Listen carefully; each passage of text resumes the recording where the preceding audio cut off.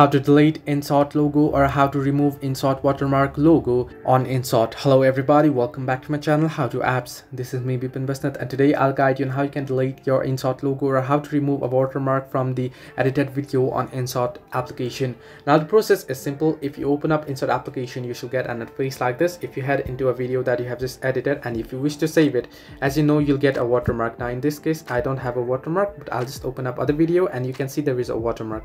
Now in order to remove the watermark or in order to delete this logo, what you can do is there are two different options that you can do. If you tap on this particular logo that you can see on the screen, the InShot logo, you'll get two different options. You can see remove watermark and ads. The first is InShot Pro. If you tap on InShot Pro option here, you'll be able to access to all paid transitions, effect and remove the logo if you just purchase a InShot Pro. Now to purchase it, you'll get the price according to your region and currency. Simply tap on continue after you select a particular plan for up to a week or a month or a year or lifetime. So once you do it, you want to pay it and you'll be able to remove the watermark. The other way is you can use an ad to remove it for free. You want to simply tap on free remove option there and you'll have to watch an ad. Once you watch an ad, the watermark will be removed for that particular video. As you can see here on the draft, the other video I watched an ad and the watermark doesn't pop up here and you can see there is no logo. So this way you can delete an InShot logo. Hope this helped you. Do like and subscribe and do not forget to leave a comment down below if you have any further issues.